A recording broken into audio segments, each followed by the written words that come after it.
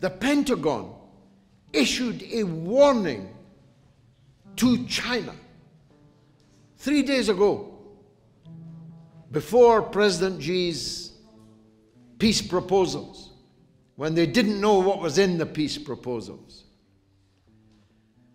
There will be consequences for China should it decide to deepen its relations with Russia.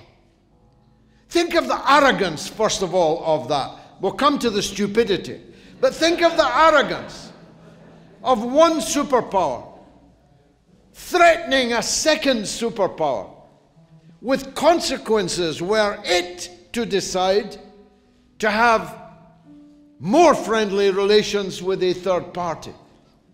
The sense of exceptionalism you must feel to think you're entitled to do that, to think you're entitled to warn other countries who they can be friends with. But let's turn to the stupidity of it.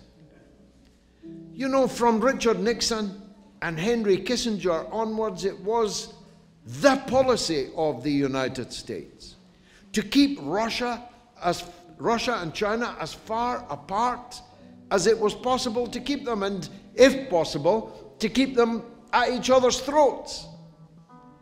In the last few years, the policy of the United States and NATO has made Russia and China virtually one country, certainly militarily and economically one country. And now they think China is going to obey orders from somebody called Antony Blinken. The days when China could be ordered around by foreigners is over, over, over, over, over, over. Ditto South Africa.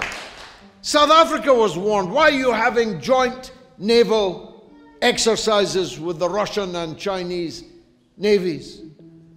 As the leadership in South Africa pointed out,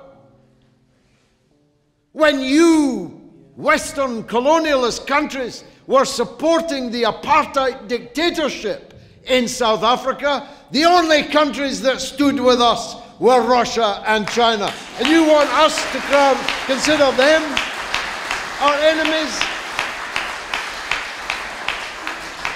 I'm so old, I was there. Every dinner that the African National Congress fighters ate in the bush came from Russia. Every uniform they had, every gun that they carried, every international initiative, campaign that they were able to mount to bring about the freedom of South Africa came from the then Soviet Union and from China. And now you want South Africa to be an enemy of Russia and China? Are you crazy? And South Africa has said no. India has said no. Iran has said no. Latin America, from north to south, has said no. Asia has said no. The Arab worlds, even the Saudis and the kings and the sheikhs in the desert have said no. The world is not against Russia and China. Don't imagine you speak for the world.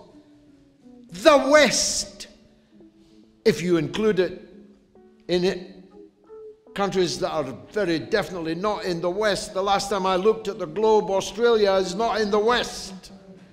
New Zealand is not in the West. But even if you allow them to call themselves the West, is 13% of the people of the world. 13% of the world's population lives in what could loosely be described as the West.